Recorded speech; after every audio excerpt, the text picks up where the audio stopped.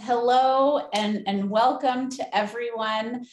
This is the Roots and Shoots COP26 event, and we are so happy to have with us three remarkable Roots and Shoots volunteers and examples of the kind of impact and change that young people working through Roots and Shoots can have.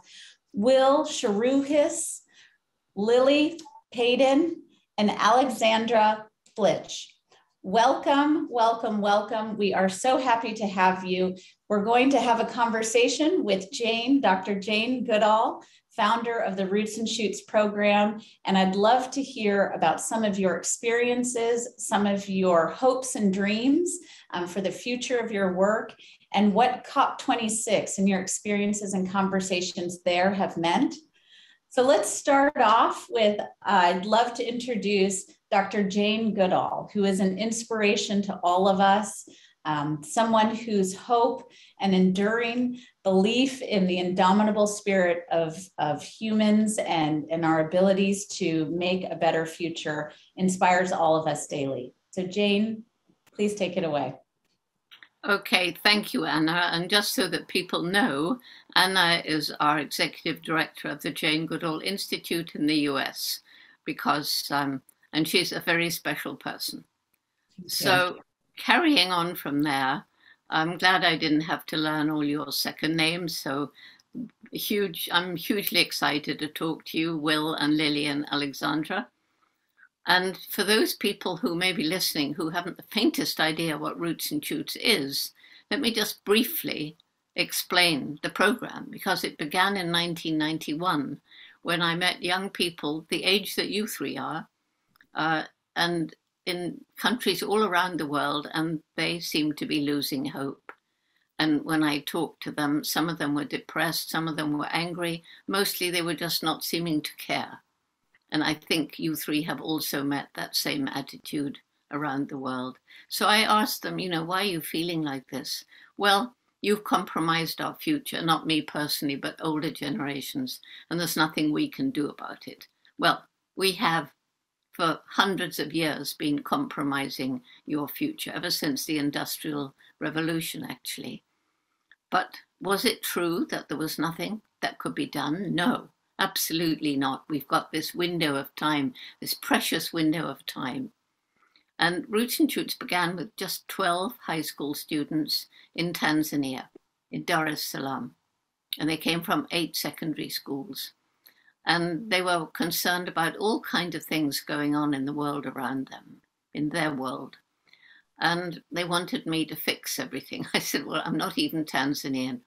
So they went back to their schools. They found friends, 8 schools, found friends who cared about the same sort of things. We had a meeting, I would say 30 young people. And Roots and Shoots was born with the main message, every individual makes a difference every day. And because I learned in the rainforest how everything is interconnected, we decided that each group would choose 3 projects, one to help people, one to help animals, one to help the environment. And the amazing thing that's come out of it is that young people, we try to bring young people together face to face if possible, usually virtually, from different cultures, different religions, different nationalities. And young people have seemed to just by osmosis understand that far more important than the color of your skin, your language, your culture, or your religion is the fact we're all human beings. Roots and Shoots now in 65 countries and growing, members in preschool, lots in kindergarten, very strong in university and secondary school, everything in between, more and more adults taking part. And all I can say is, firstly, Roots and Shoots is all about planning projects. It's not top down, planning projects to help people, animals, and the environment, working out what you can do for your particular passion, rolling up your sleeves and taking action. And all around the world, I'm so proud of the young people because you are changing the world. And it's, as Anna said, my greatest hope for the future. So I'm really glad that you're there at COP. I'm only there virtually. And and now I'm truly looking forward to hearing what you think about COP, what your experience has been. You can be truthful, and what your hopes are for the future and what you've been doing. Thank you, Jane. I think that's exactly right. I loved what you said too about how Roots and Shoots is a community that connects around the world.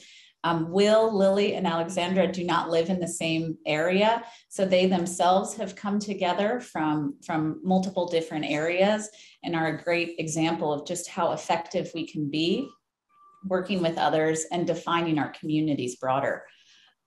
Will, would you mind taking a few minutes here and sharing a little bit about your story, about your projects, and about your journey with Roots and Shoots?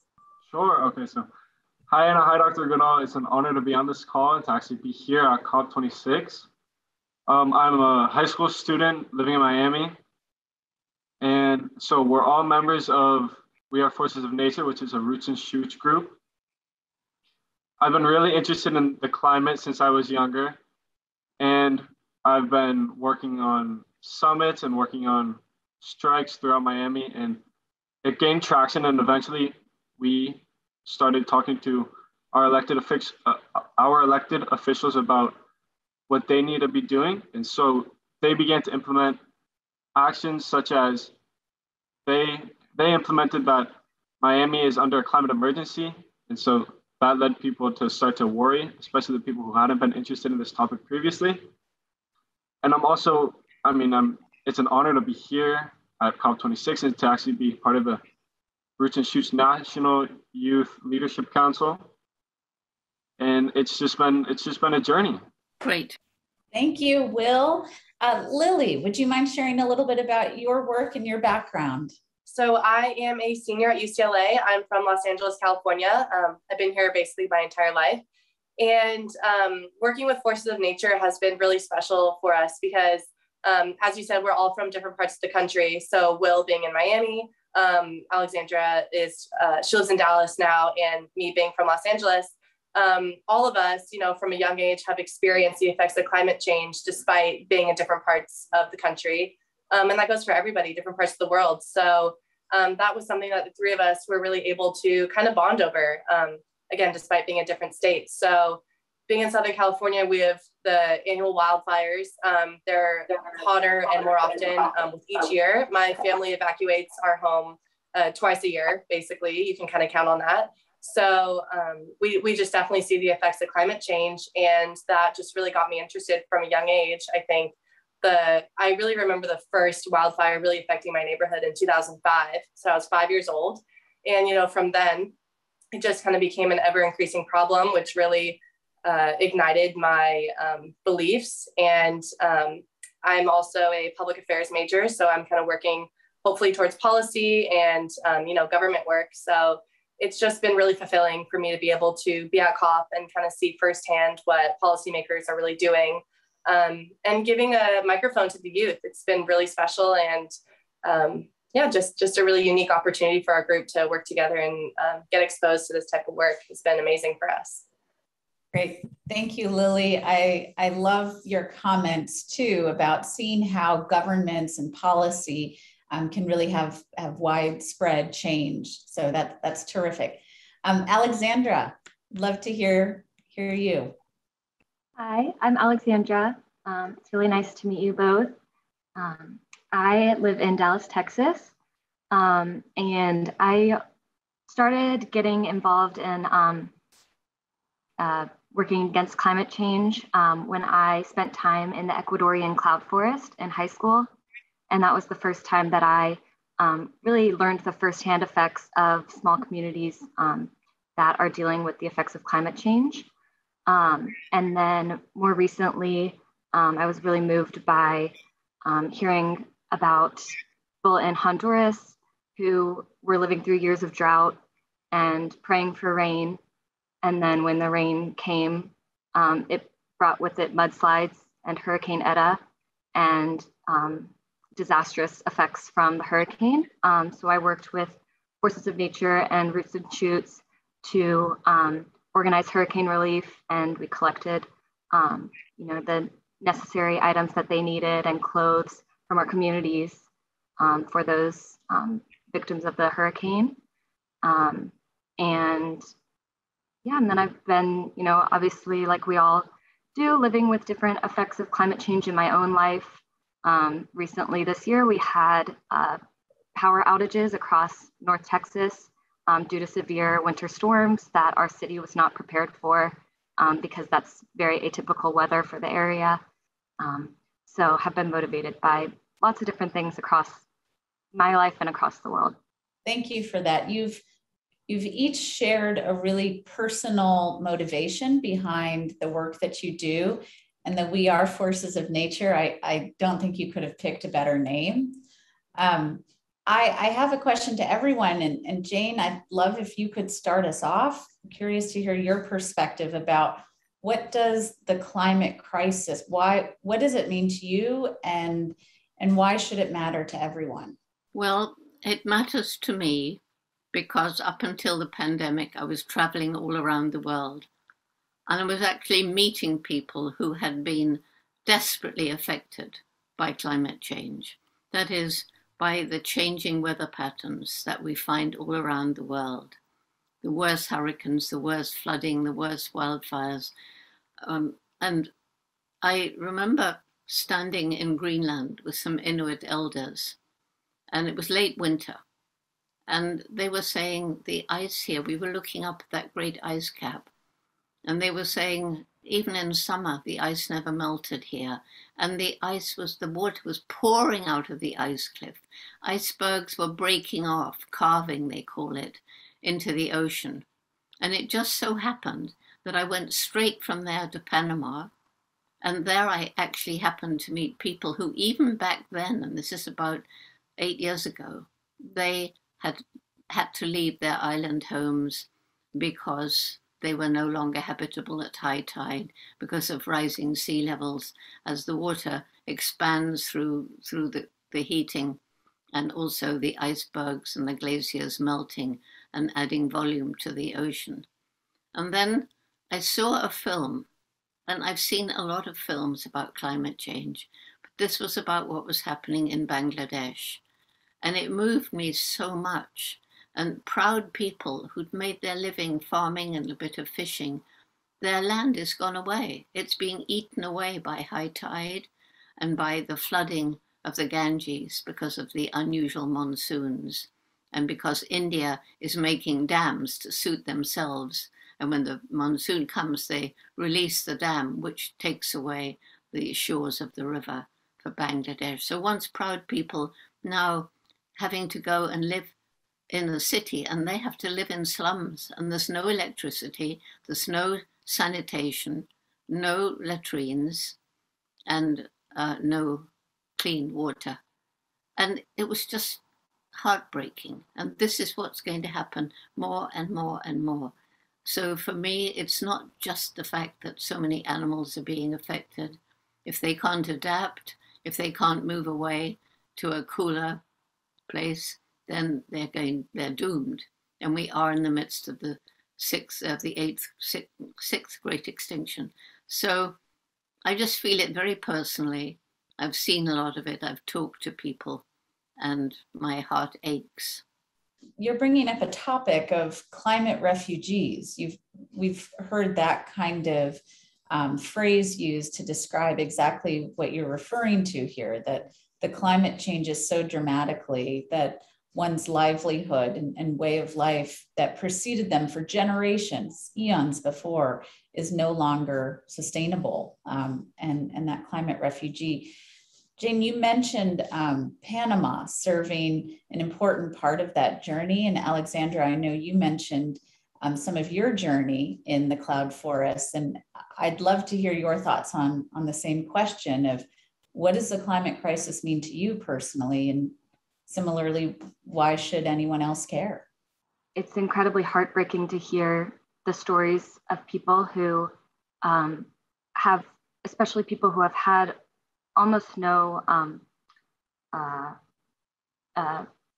contributions to climate change, who have contributed the least among the world and are feeling the impacts in the largest ways, losing their homes, losing their ability to make a living. And so hearing from people in Ecuador who have seen, the changes that are causing extinction of various different species of animals who are unique to the cloud forest there, hearing about the people in Honduras who are losing their homes and losing everything. It's heartbreaking to hear about, especially when you think about how innocent they are in the crisis. And it's important for me personally to be able to do what I can, to know that I am not contributing to that more than possible. I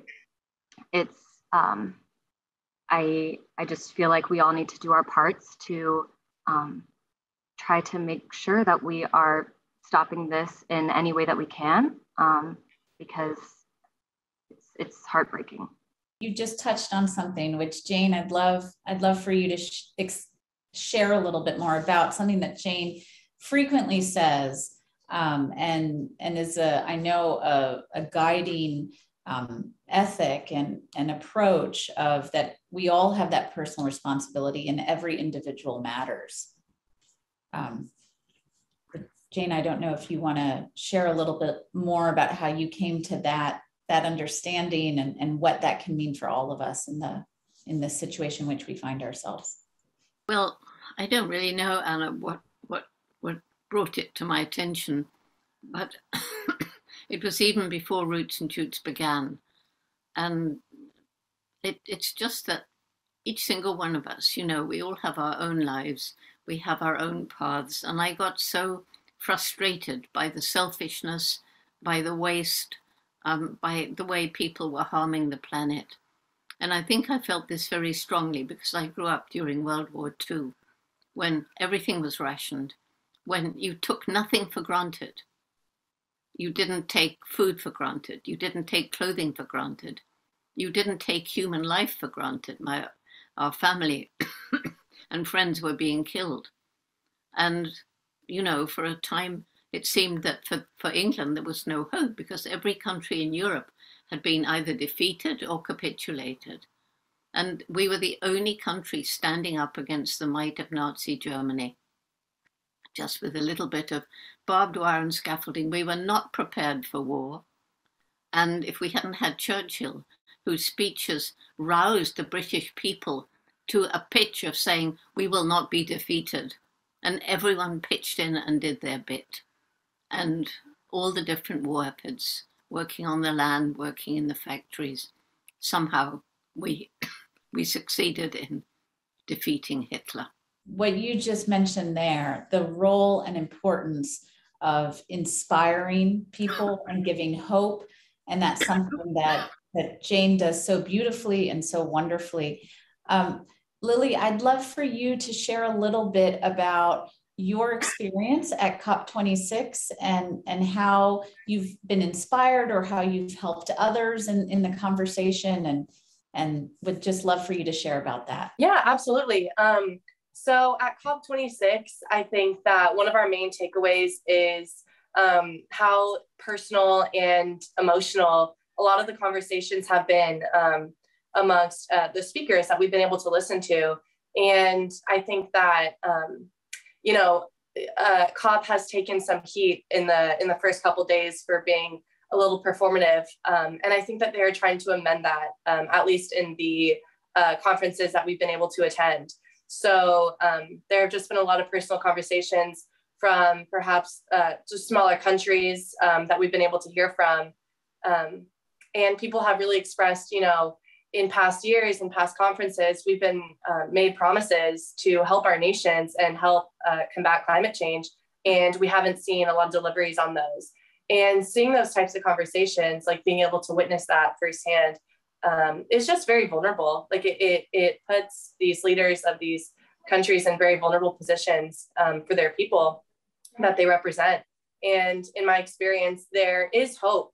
And although there is, again, a lot of emotion and eco-anxiety we've discussed, and a lot of people are angry and, are demanding change as they should. But there's also a lot of hope that I've seen. And again, one of my main takeaways is just inspiration from people that are trying to really focus on implementation, just besides agreements and signatures and all that type of stuff. It really comes down to, okay, we've talked about it, so now what do we do to move forward? And after seeing the conferences and speakers that I have so far, I definitely am walking away with hope and positivity, which I don't know if everybody can say the same. Again, just given a lot of general anxious and hopelessness attitudes of some generations, but it was really special to hear about true implementation. So I personally feel inspired and hopeful. That's wonderful. Thank you, Lily.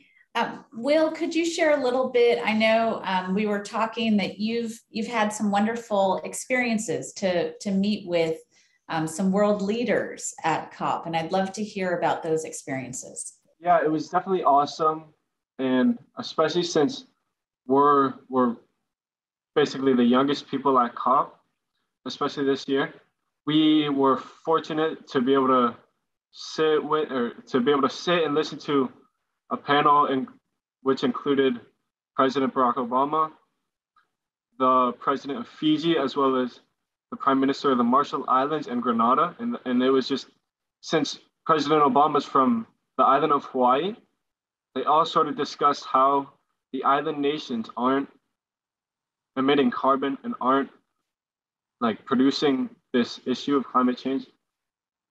But on the other hand, they're facing the worst end of the spectrum. And it's just, it's unfair. It's horrible. And I mean, living in Miami, and since my city is like right on the coast, we're sort of starting to experience these issues firsthand with sea level rise. I mean, who knows? In 5 years, I might have to move like everyone else has been. Well, that's a great point, Will. And I know that you've been working with some ways to help combat the coastlines and make sure that those forests are intact with mangroves. Yes, so I've been in charge of doing a couple of mangrove cleanups and restoring the mangroves, as well as planting mangroves in my backyard to do, I mean, we're all trying to do everything we can. And these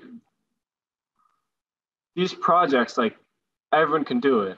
So I'm trying to find the right people and find the right people who can also find their friends or people they know who can all join and make this big group of people who love the earth and who want to just make a better planet and do everything we can. Jane, when you hear Will say that about just looking for others to join in, that to me sounds like one of the most beautiful aspects of Roots and Shoots. Yes, I think it is. And, you know, I think one of the reasons that it's growing so fast is partly because young people are able to choose what they get involved in.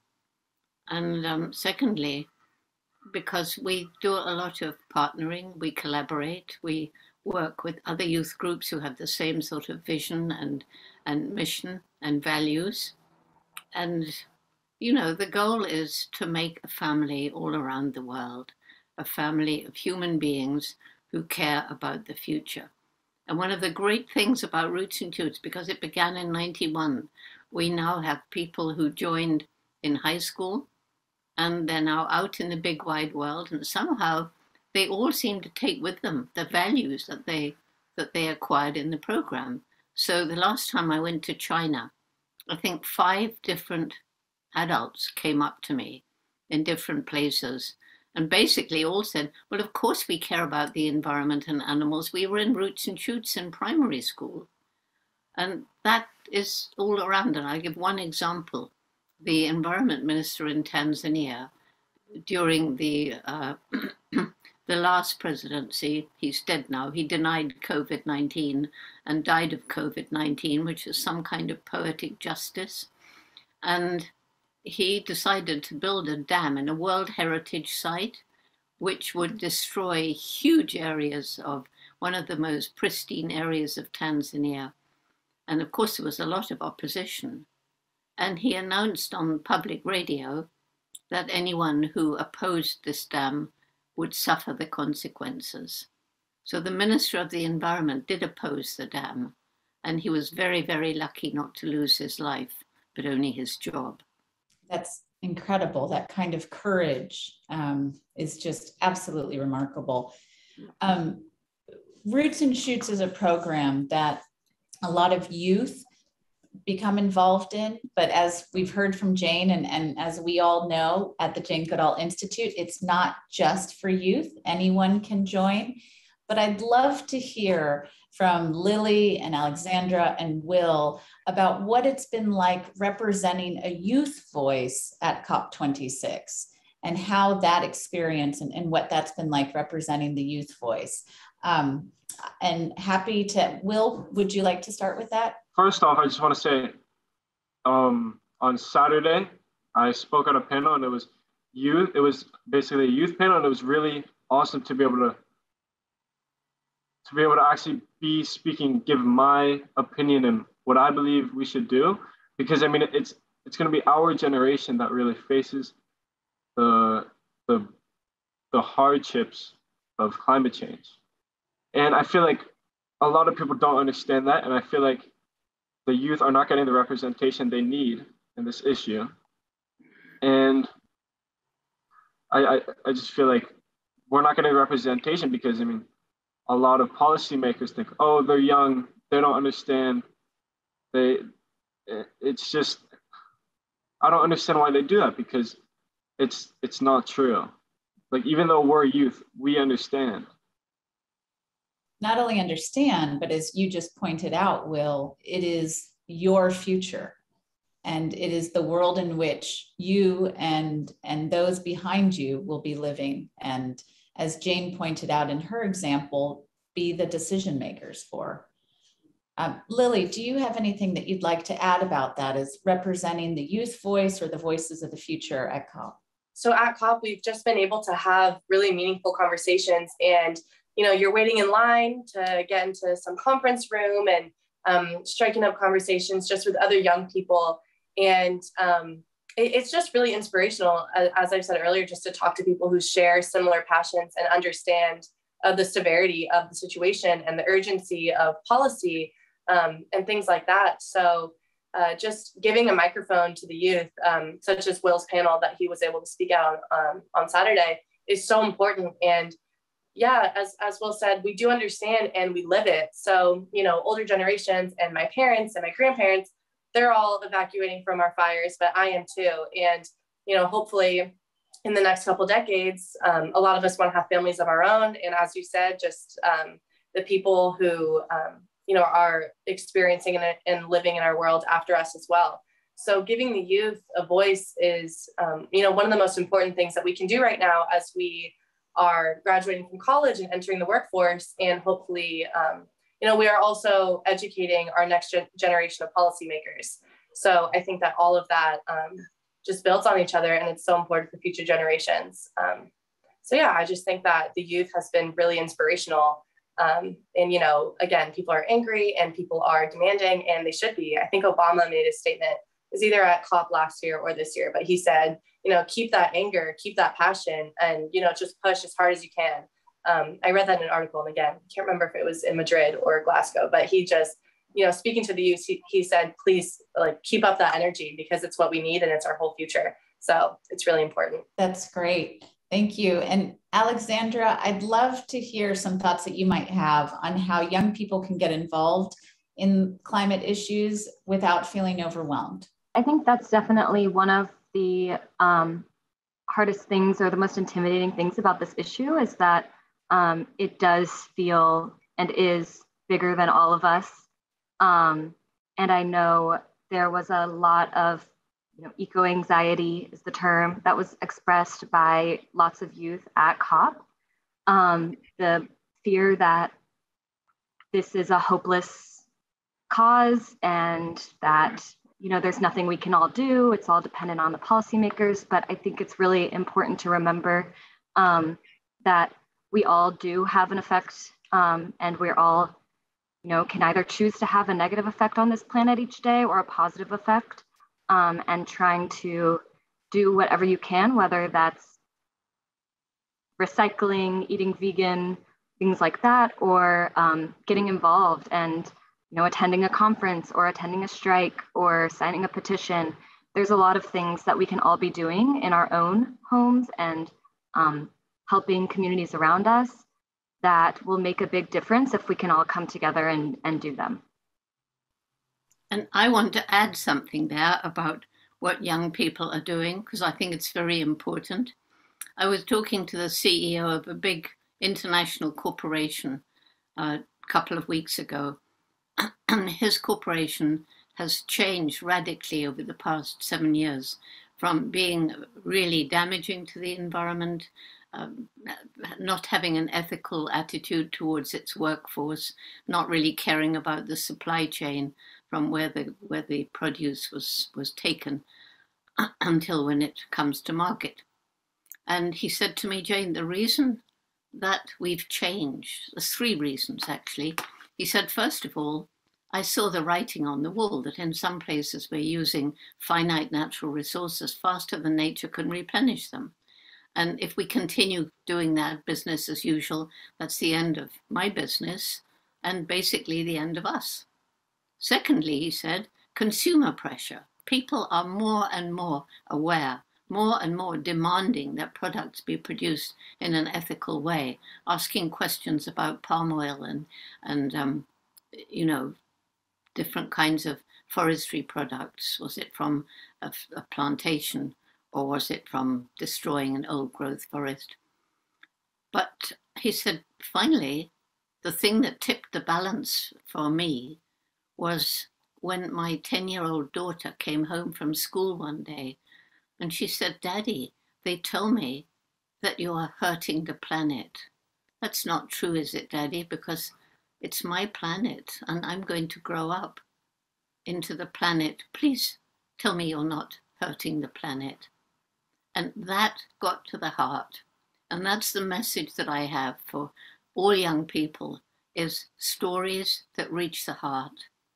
And anger, yes, I can agree that we need anger, but not to show the anger, to use the anger to fuel action, to make you say, I will not give up, like we did in Britain in the war. We were angry at the Nazis, we hated them, but we used that anger to do everything we could to defeat Nazi Germany and to stand strong. And of course, the indigenous people who've been protecting their indigenous forests for so long, they're risking and losing their lives as they stand up to fight for justice. That's exactly right. Thank you. Thank you, Jane, for that important reminder and strong advice about moving forward.